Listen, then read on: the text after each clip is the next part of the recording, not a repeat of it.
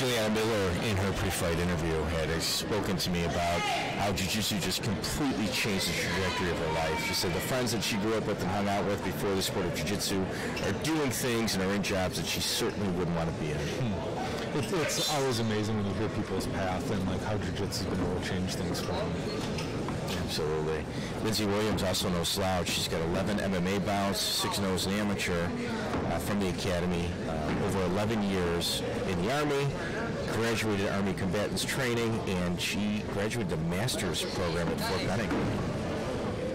Nice job by Juliana, kind of switching that takedown attempt by Linsey into some judo, but Linsey identifies and transitions straight to mount. Beautiful.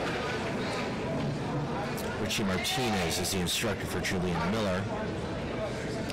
She's aggressive and versatile from both top and bottom. It would be interesting to see how that aggressive nature translates to the gi, just because things can get slowed down so much, and that collar really changes the game.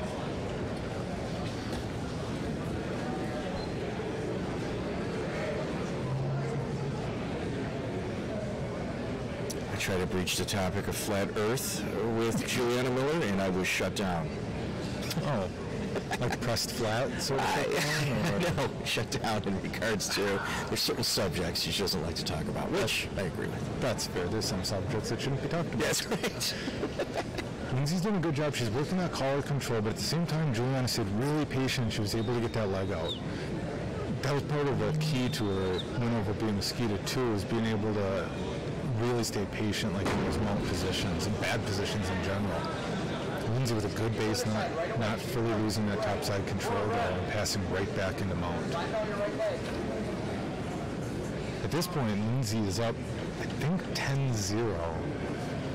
So it's her game to control, but it is definitely not over. No, for sure. Linsey going for a headlock control. I kind of think she's going to try for, she's going for another Ezekiel choke. I think she was going for it before. She's going to try and grab her own sleeve and loop her hand on the inside to finish that choke. Going across, let's see if she'll transition to back. As Juliana tries to sit out too much.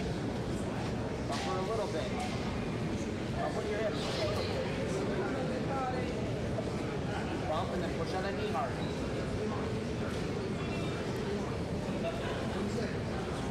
Linsey using that form to try and pry that chin up and expose that choke again.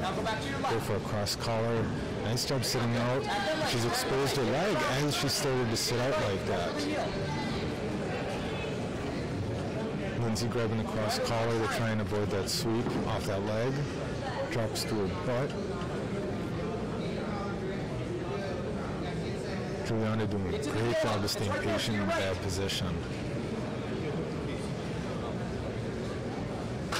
10-second marker.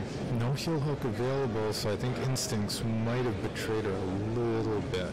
Well, I think going into the second round, Linsey Williams is going to have to make some adjustments. I think so. Yeah, a little bit. Williams apologized for Juliana Miller. I'd still like to see Linsey make a little bit of an adjustment there when Juliana was turning to her side. She was exposing her back a little bit, and her mount defense is possibly transitioning to a knee pillow to see if she can get back control. Juliana obviously is able to weave her leg in to get that leg, or weave to get that leg control, which can end a match. Well, Linsey's up so much by points. I think Juliana's going to take a risk or two. Absolutely, yeah. Like 10-0, the takedown to mount, getting back to mount. It's a big gap. That doesn't mean anything with the submission. No, for sure. And yeah, if you look at Linsey, I mean, she is cool as a cucumber. She's not breathing hard. She's just a bit aggressive, and she is just calm as can be. It'll be interesting to see how Juliana adjusts this round. Yeah, Juliana's going to be a little bit more aggressive. Sometimes it's a little bit tough when you find yourself in mount positions with much more than survive. So we'll see, like, starting back from neutral where we go. Linsey just driving right in immediately. As the bounce, Juliana jumps, pivoting as she jumps, going for the armbar. Linsey's got to clear her head and stack and pass that leg to avoid that torque. Juliana's transitioning. She's got her circled up. Linsey turns out of it. That was an excellent setup by Juliana, really quickly angling out off that takedown attempt.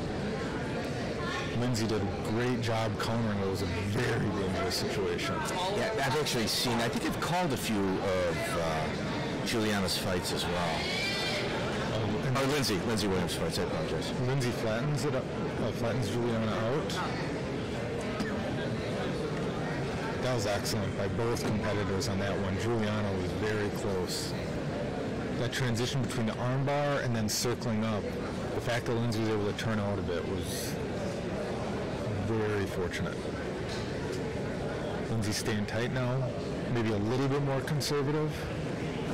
Juliana tries to set up and Linsey passes. Beautiful job. Linsey's got to clear those legs though, so she doesn't end up in a bad position as Juliana turns out and starts to isolate that arm. Wow.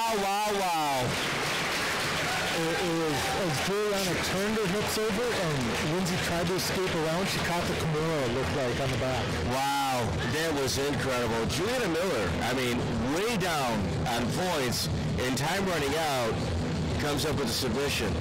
Incredibly impressive. And I'll tell you what, Linsey Williams, what a performance on her end. Yeah, Juliana made some amazing adjustments that round for sure.